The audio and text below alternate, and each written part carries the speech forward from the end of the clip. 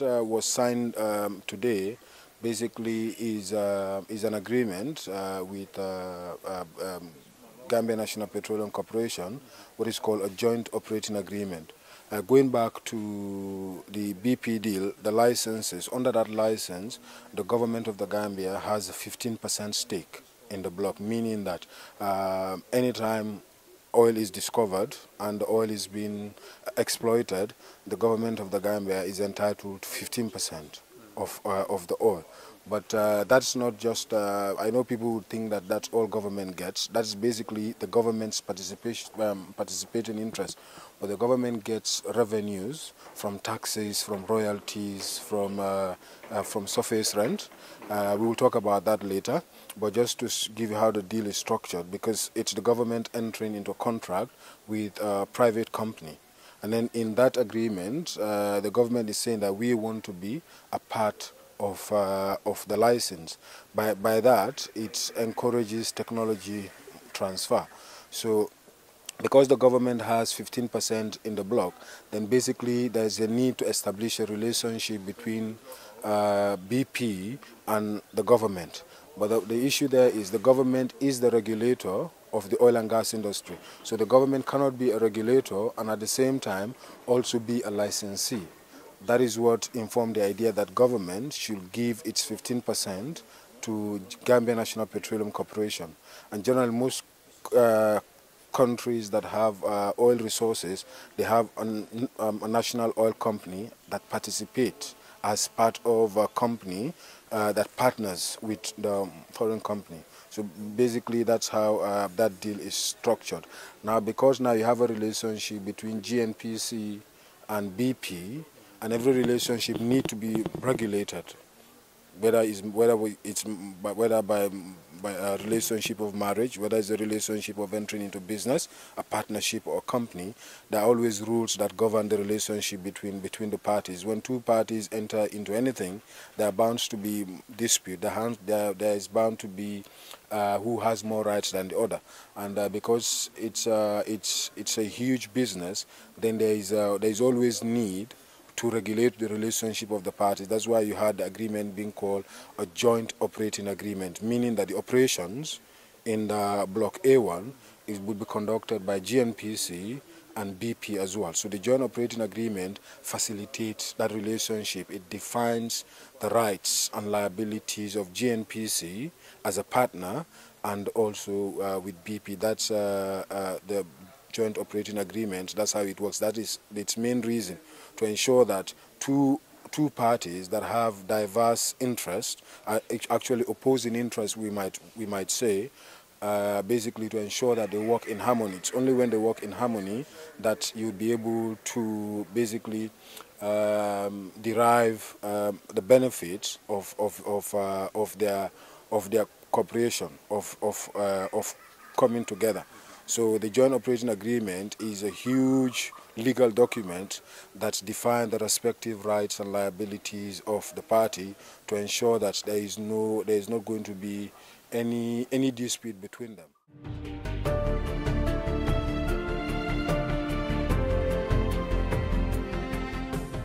Let's just look at oil operations as a venture.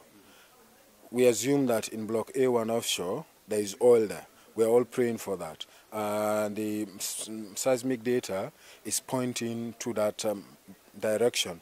And the reason why you've seen the influx of oil companies into the Gambia was based on the discoveries in Senegal, because our blocks are adjacent to the discovery that was made in Senegal, the Samo one. Basically, it's adjacent, so from a geological point of view, there is a likelihood that there is also oil in the other side, that is in the Gambia as well. So that is what led to basically the influx of these oil companies. Now let's just assume that, like you've seen also the estimates that have been given, like Block A1 has the potential of having more than 1 billion barrels of oil there. Now the question is now, how then do you get that million barrel of oil there and monetize it? We've already discussed earlier that the government do not have the resources. This is tens, if not hundreds of millions of dollars for the investment. It's offshore. Offshore investment is very expensive. Offshore investment is very expensive, it would run into hundreds of billions. We all know that the government do not have that kind of resource. And secondly as well, because it is offshore, the technology needed, it's also very expensive, and also it's difficult to come by. Only the oil companies have that kind of technology, and that's why everywhere you go, with the exception of the Saudis, you have the oil companies partnering with the host country. Now, in that relationship, the parties, the seismic study may be able to estimate the amount of oil that is there. And by that now, you'll be able to enter that information into a financial modeling, and then you will know like how much that oil, that 1 million barrel would worth after it is extracted. All of it is extracted within a period of 20 to 30 years.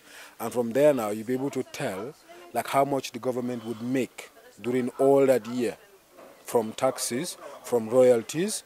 We are going to break down these components, from surface rent, from windfall taxes, and also from other payments as well that the contractor, that basically the oil company makes to the government.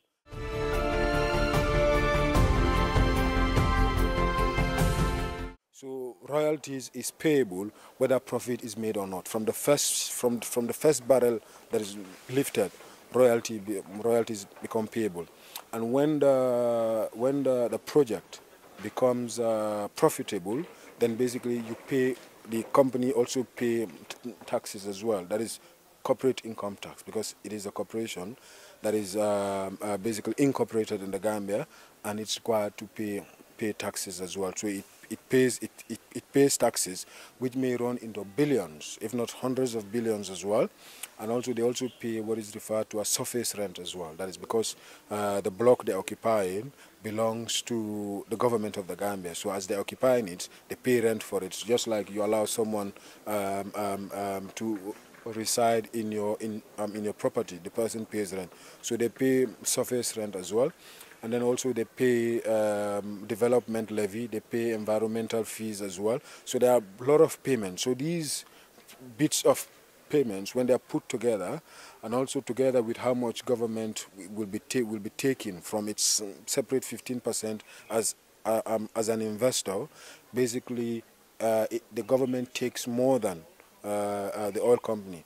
From the financial modeling, the government takes from around 65 to 70% of the projected proceeds of the project.